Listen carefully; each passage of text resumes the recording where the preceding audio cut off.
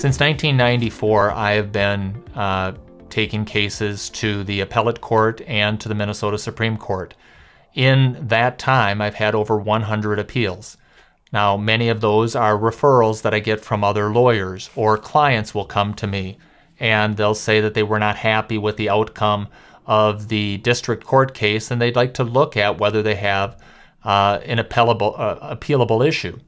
And I'll meet with them and I'll do a consultation and we'll analyze whether there has been an abuse of discretion and what the likelihood of success would be in terms of getting a reversal.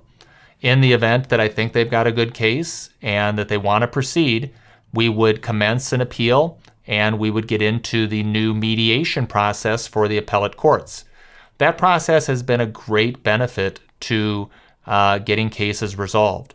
And we would go through that process to try to see if the case could get resolved. If it can't, I've got the experience of writing briefs and arguing the appeals that I would bring to bear on the case.